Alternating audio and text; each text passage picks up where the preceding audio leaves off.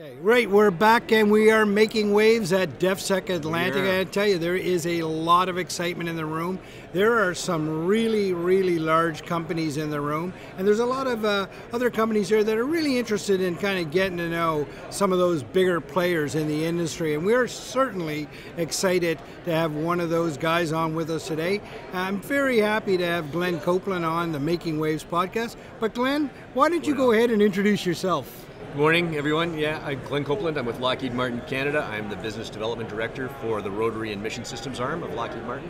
So we represent all of our product line, which is largely predominantly Navy, radar-based, and now helicopters as part of our program. We also do training systems. We have underwater capability within our line of business, and a lot of the submarine opportunities, fire control systems, etc. So we're doing a lot of that work here in Canada. It's interesting. We're going on a submarine tomorrow, actually. Yeah, we're going on the Victoria class tomorrow. But Glen, tell us a little bit about you, man. Where are you from? What got you into this world? Okay, originally from Niagara Falls, and I joined the Navy back in 1989, and knew Al from pretty much day one. And it's been a career, almost 23 years, between that and a couple of years in the reserves on the backside. And then I left and I went to work for Lockheed Martin. The opportunity came about when I had left the Navy in fleet training, and before that I was the tactical officer associated with teaching principal warfare officers in the ORO course. So I knew the training systems fairly well, and then Lockheed Martin had won the Halifax class modernization program in 2009. Right. And so it was just kicking off, and they came to me and they said, listen, we'd love to have you on board if you can come help us. And at that point it was ready to transition, and I joined the company as a project manager, and so I worked on their training systems for a number of years, and then I just got to know the industry here in Halifax as a result of an opportunity that the company supported me for when I became the head of the Aerospace and Defense Association here back in, I think it was 2011, 2012. Right. And so the company thought that was great, and so they said, we'd love to have you out there in the community. And one thing kind of led to another, and I had a very good time with that group, and I got to know most of the local players here in Halifax. And from there, it was really an opportunity to kind of cement our business within the region. Right. So HCM was growing. It was a difficult program at the start because it was just so much new. But we started transitioning through that, had a lot of good success, training, software development, product development, a lot of good suppliers for us here, and we just became an anchor in the region. And as a result, we just got to know our partners here so well, whether it was government or whether it was industry or federal government, and it just grew for us. And the opportunities kind of grew for me. And from there, the company asked me to become the director for the business development arm for all of the business we do in Canada. It's not bad for a fellow from Niagara Falls, I can tell you that. For a Navy guy? For a Navy guy from Niagara Falls. I think you're the first fellow I ever met from Niagara Falls that joined the Navy. Right by the falls. Right by the falls. Glen, you're one of those guys, in the room that you seem to know everybody here, and I love the way you describe Lockheed Martin as an anchor here, right? And that's so true. We like to consider, we've got three major facilities in Canada. Obviously our headquarters are in Ottawa. That's where a lot of our administrative is, and that's positioned next to the government. And we do have software development work there and production.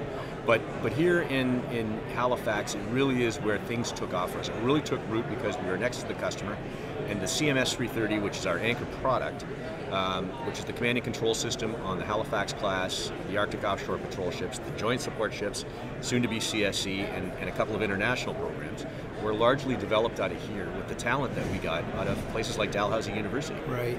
And the many universities around here, and UNB, etc. Right. So as a result of that, we became just a real center of gravity for us to develop that product and move out, and we built the facility as part of Halifax class, and we've retained it. Right. A lot of excitement right now in the industry. It's there's a lot of growth here, a lot of opportunities for people to be a part of it. I love how you talk about the universities, and that connection between government, industry, and academia is vital. Would you agree? It's critical. Yeah. It's absolutely critical, and I think as we transition through this, and I remember back to the time when Nova Scotia was coming out, and at the same time 2010, 2011, looking to understand what their future was, and they realized they were centered around ocean tech, and defense was a part of that. Yeah. And so they really put a lot of time and effort in as a municipality and as a province growing their technical base. We benefited from that, so it was very mutual. Right. So we trained them, and engineers, you grow a young group, and then they become mid-level managers. Right. They have their kids here. They're fresh out of university, and I come back and see them now, and they've got 2 or 3 kids in the family, and, and they're established. Right. Yeah. So that's worked well for us, and from that it feeds off, and I think all of the other industries have benefited as well here. Glen, we had Admiral Santarpi on yesterday, and he used a good friend, right? And he used the term service when he described the industry partner. He said it again last night at the gala event. He used the term service to say that the people that are in this room that may not be in uniform are serving our country. And that's you, Glen. You've not left the service. I don't necessarily look at it that way all the time, but you do feel when you take off the uniform, there's still a part of you that's there, and you know that your friends are there. Yeah. And when you give back, or when you provide a product back, you want to go the extra mile. You want to give. You want to make sure that you haven't missed details. You want to make sure that you're happy to sit down and vet those requirements to the nth detail, because these are the people that your whole life that are going to use the product you give them. Yeah. What do you think of that, Jerry? Here you've got an industry leader, multinational company like Lockheed Martin, using words like, I want to give back. Well, it struck me. I wrote down the word kids. When you talked about families, like Alan and I talk a lot about this. Right. What Lockheed Martin is doing for this community in giving opportunities and letting youth graduate from university and get employment, have families, that's what this is all about. You're helping make this country better, you're providing service, you're serving the country, but you're doing something really special for the community, and that is to be commended. So, Glen, thank you for that. I really appreciate that. No, it's my pleasure. Well, what an absolute wonderful conversation, Glen. We really appreciate it. I mean, I referred to you outside of the taping as the Seinfeld of the DefSec Atlantic show, because your speech last night was brilliant. Your timing was perfect, and it was a nice way to have a gala event. Glen, it's certainly great to be in conversation with you, and thank you for what you're doing here in the economic growth of this country. Thank you. No, it's our pleasure. It's a great place, and we're happy to be here. Thank you.